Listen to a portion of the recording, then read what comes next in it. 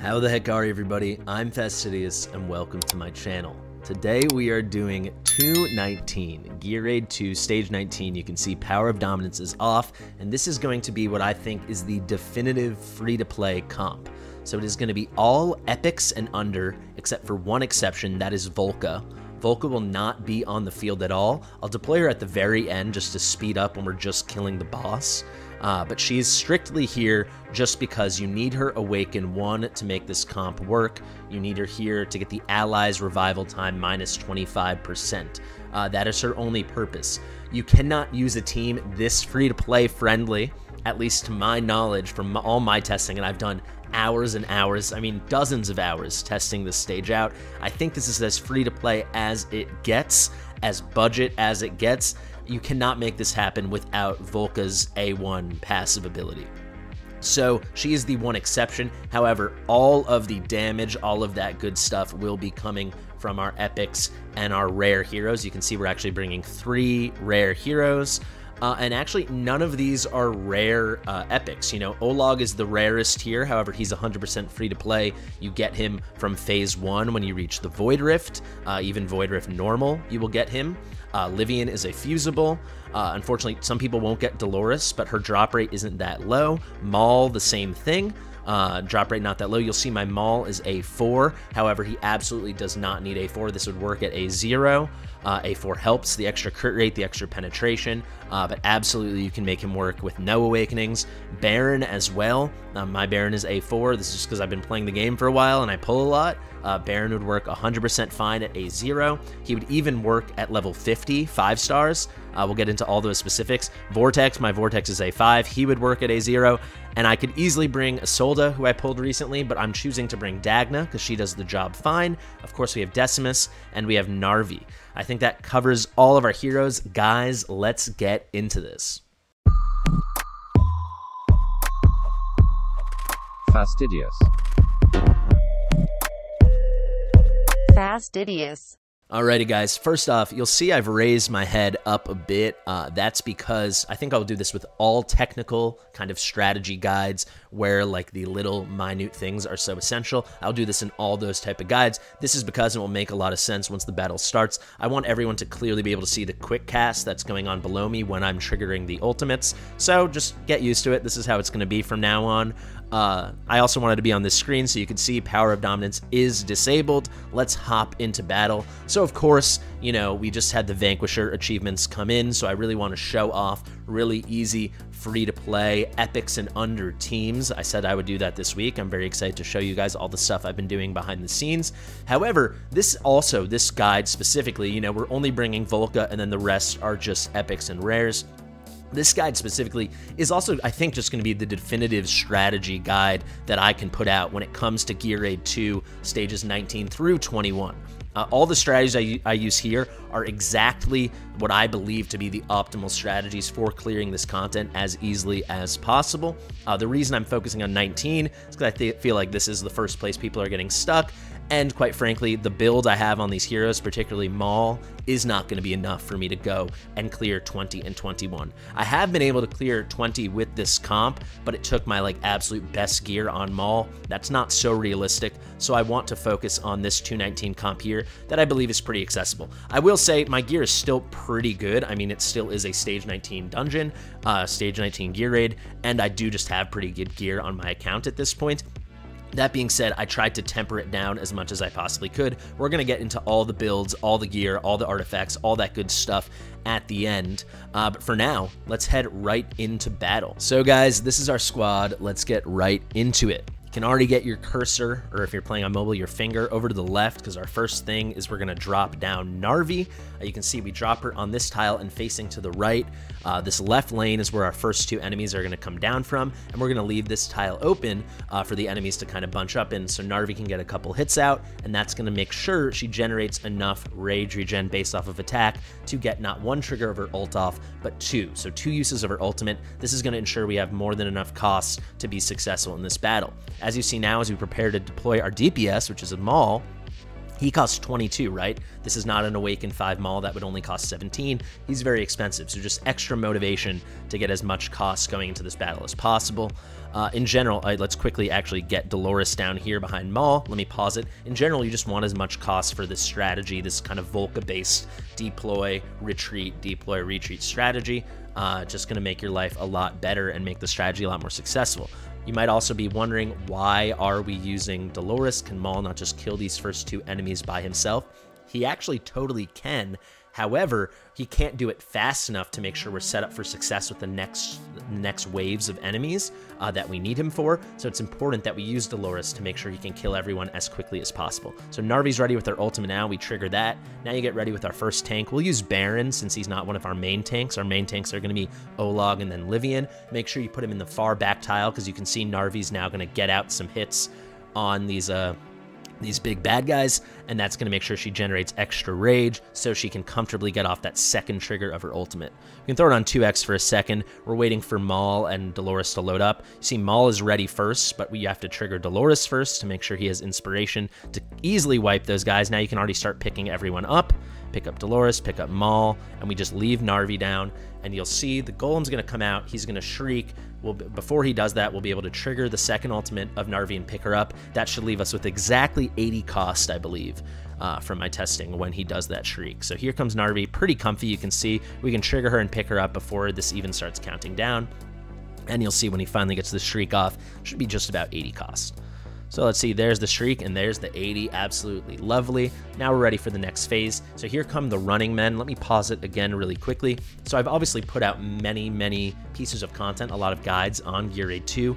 This can kind of stand not only just as a cool budget comp and stuff like that, but in terms of strategy, this is like my definitive strategy guide now for late game Gear Raid 2 when it comes to stage 19, 20, and 21. All my other guides I'm very proud of, but that was before the reskin. So here with the reskin, the animations are slightly different. You know, before we had the rock guys and the roly-poliolis, now we kind of have these wooden-looking rock guys, and instead of the roly-poliolis, we have the running men. So now you guys can see how I deal with the new animations, and this can really just stand as, this is the exact strategy I use all the time for takeovers for 19, 20, and 21. So you're getting a nice taste of it, a nice breakdown of it right now.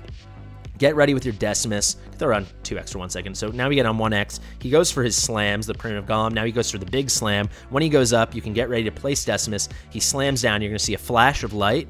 Once you see the flash of light, that's when you let go. Shout out to many people who tipped me off to this visual cue. They mentioned the flash of light in the comments. Makes it really easy to know when to let go of him. Now, easy visual clue I've figured out. You can, when this guy gets close, click on him. The running man throws his head back.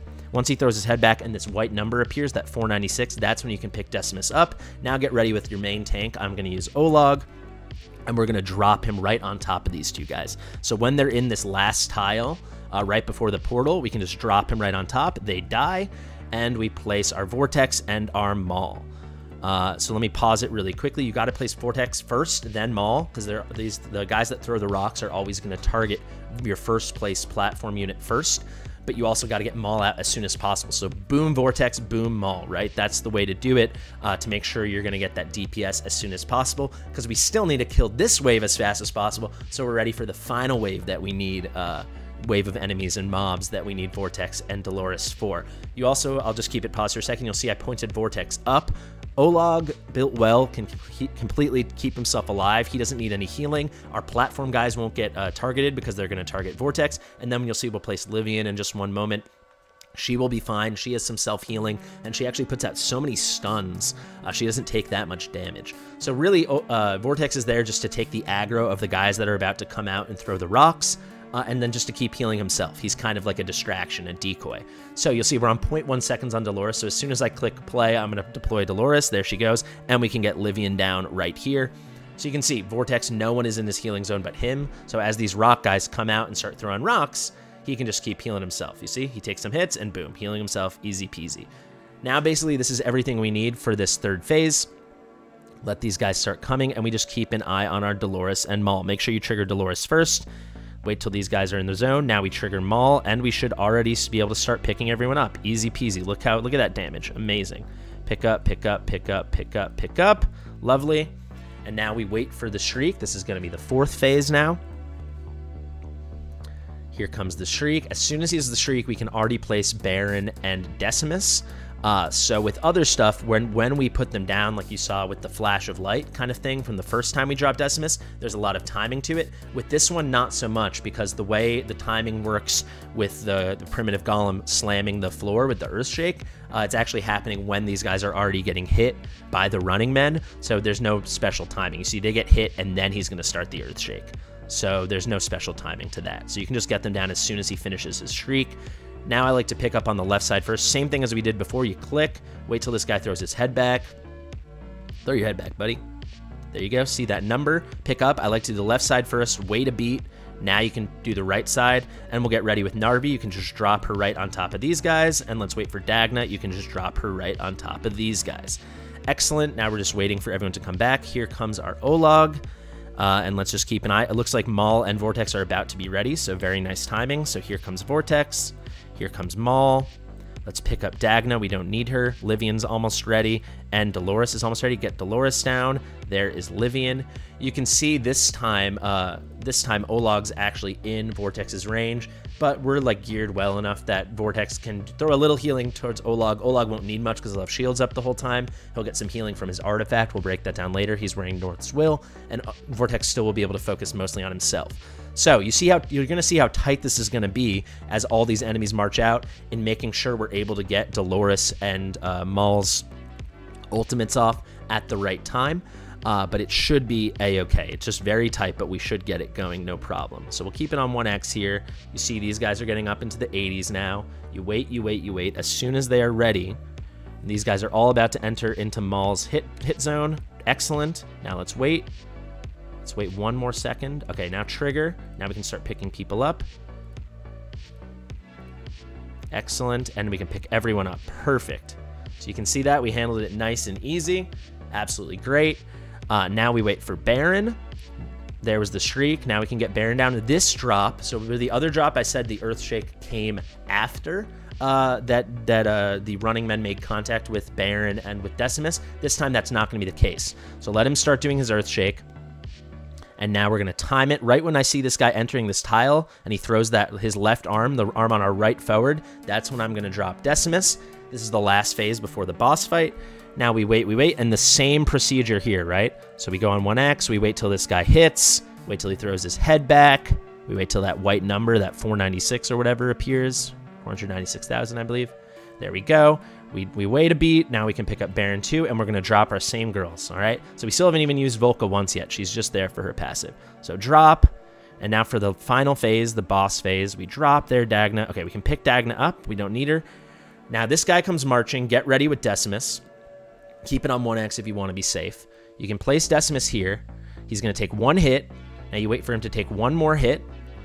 See, he's got a little shield. That's from actually one of the reworked new epic artifacts that I like a lot. He takes one more hit. Now we pick him up. Now this guy's going to march forward. He's going to turn red. Come on, turn red, buddy. Get it? He got me scared there for a second. Wait till he turns off from red. So he would have kept slamming if we had people down. We don't. So now he's going to kind of just forget about that. He's going to turn blue again. Now you can place Olog. You can place Maul here. You can place Dolores up top. You can place Vortex here. And now we're going to place Volka here. And you're going to see, why did I place Dolores here? This is so she's going to be able to buff Volka and Maul. Doesn't matter. It's just going to make the end of the fight a little faster. And now we just wait, we wait. You can place Livian right on this square as well. I mean, Livian has a touch of damage. You can see we're starting to melt this boss away. I'm getting excited. You can 1x this really quick. You see Maul and Dolores are going to be ready before Volka. Don't get excited and do them first. You can already trigger Dolores, but you have to wait on Maul because we need to get those debuffs out from Volka just to make it as fast as possible. You see, it's going pretty smooth. Trigger and trigger. Easy peasy. Delete button. There you go, people. Absolutely lovely. And there you have it. That is going to be a really nice performance. I'm not going to save this. I mean, we can save it. It's 219. I don't care. I'm farming 221 now. Let's check the damage. It's not going to matter too much, as you're going to see. Almost everything from Maul. You can see a touch of damage from Volka at the end just to speed things along. You see Livian had a bit, but really it's just the Maul show, and he's leaning on Dolores. That is going to be how that battle shakes out, folks. Took me a couple tries to break it down as cleanly as possible. You can see power dominance was off. Nice, good going. Let's actually check what's the BP. We did it with 402 BP. Would have been nice to get that under 400, but you guys get it. Super budget squad. Unfortunately, we do need Volka A1, but keep in mind she is 100% free to play. You'll get her from the Volka quests, the Volka missions, and you'll get her Soulstone around between day 35 and 45. If you're wanting to do this before then, you're going to have to need another strategy. Otherwise, all epics, all rares, and then one plug-and-play, super free-to-play hero. And I didn't even need her at the end there. As you saw, she just made it go slightly faster. Especially like once you have power dominance, you really don't need to deploy her. She's just to speed up the fight for when you're going to keep farming it. All right, so let's go look at... Actually, probably better we just do it from this screen. I'll just show you everyone's gear. You can see here. Yeah, so there's 19. Let's just start, I guess, with Maul. Maul's probably wearing our best gear. So he's got a couple ancient pieces. I made sure not to do any premium sets, guys. So when I say premium sets, I mean the sets that you get from 19, 20, 21. Wouldn't be a nice 19 guide if I was being like, here's some 19 gear. You can see, so we're using a Night Terror set. We went crit damage, we went attack. His attack is pretty low. It's under 10,000. I actually think 9,500 or higher is fine as long as you're getting some nice crit rate and some nice crit damage, and that's because you're going to get a big boost in attack from Dolores. You'll probably need a bit more attack for 20 and 21. Maybe think more to the 10.5 to 11.5 range. But you can see with only 9,900 attack, it is fine. 282 crit damage might seem a lot, but when you're using 2 crit damage main pieces, it's fine.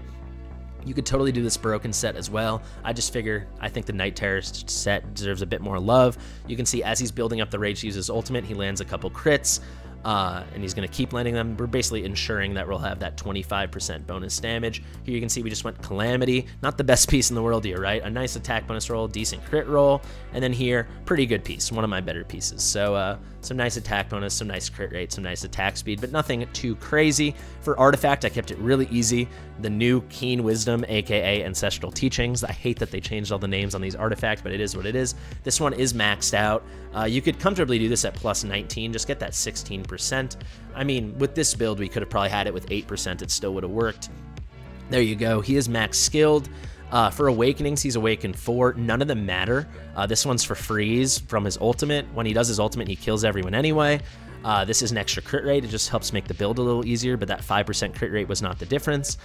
Inflict slow. We don't need slow for this. And then, of course, penetration. It helps, but we didn't need it. Our damage was way past that point.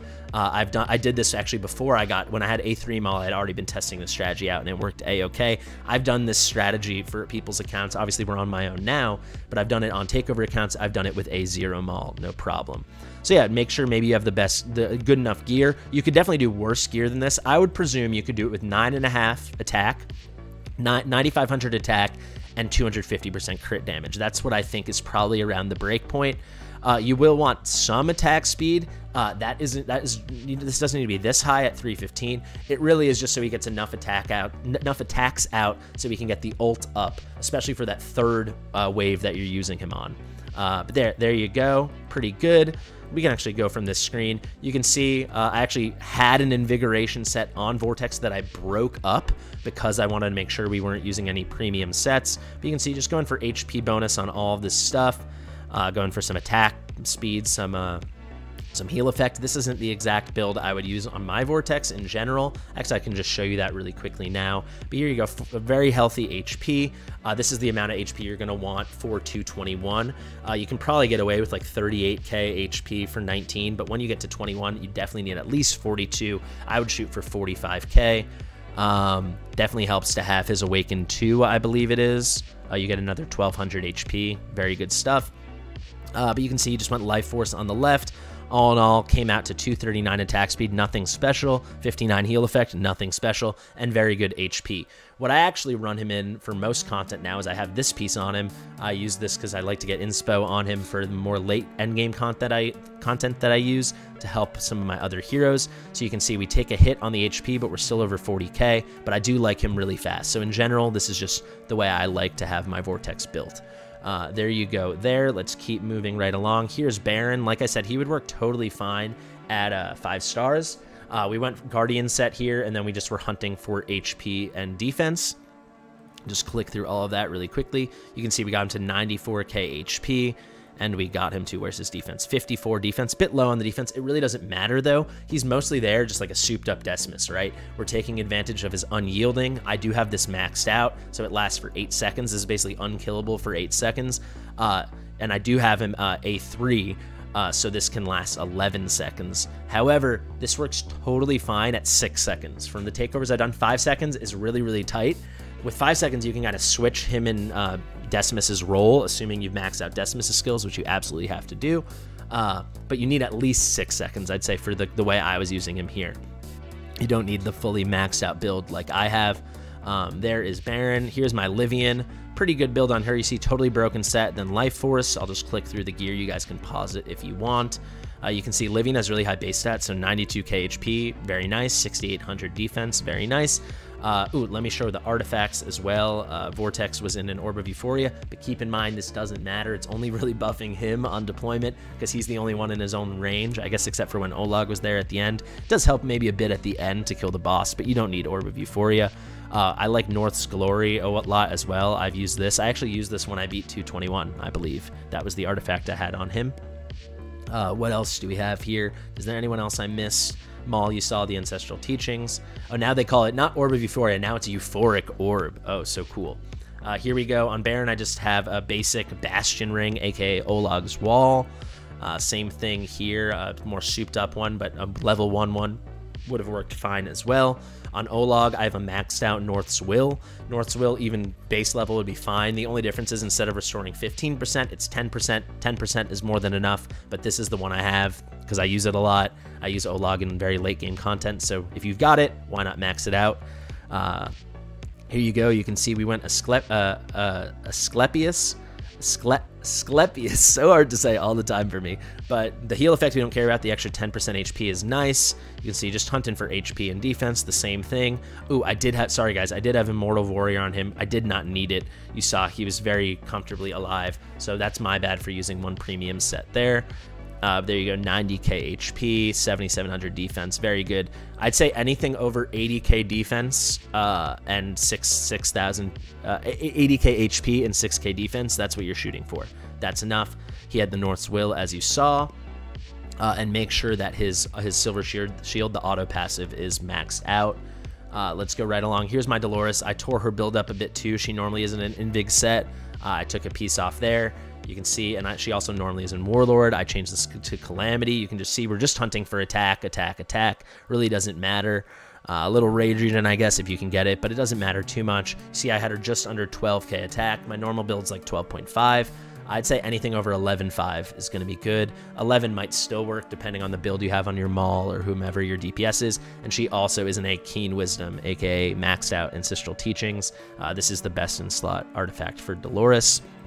You see, we didn't use Laurel here, something I wanted to do and show off. I think that covers it for all our epics. Let's go down to our rares now. Autumn is in a... Oh, I didn't use Autumn, excuse me. That was for a different video I was making.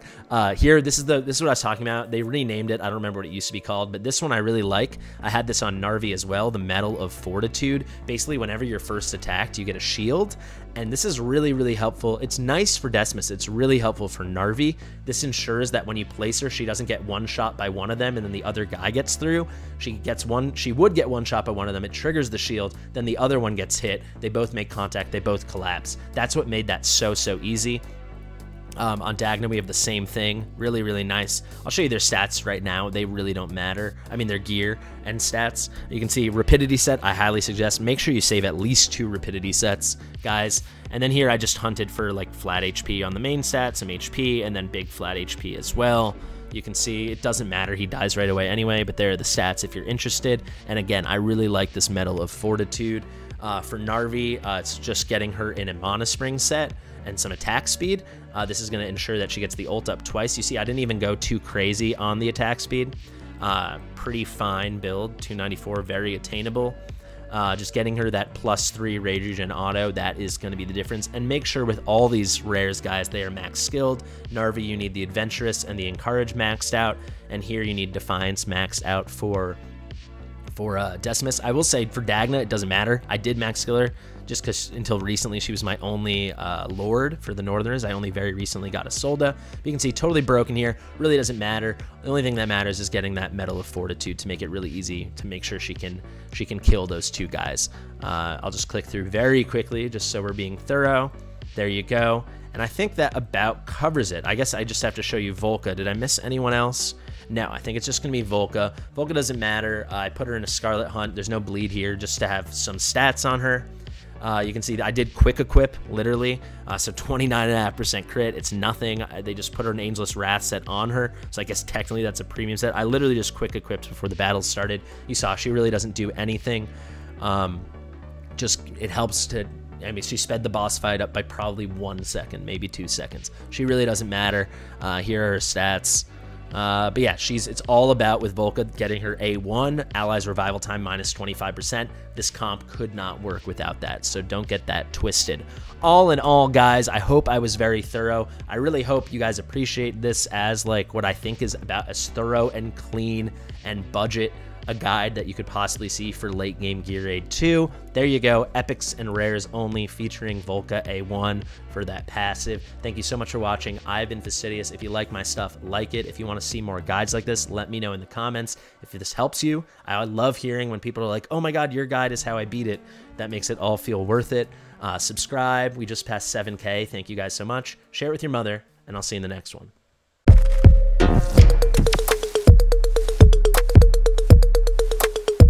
Fastidious.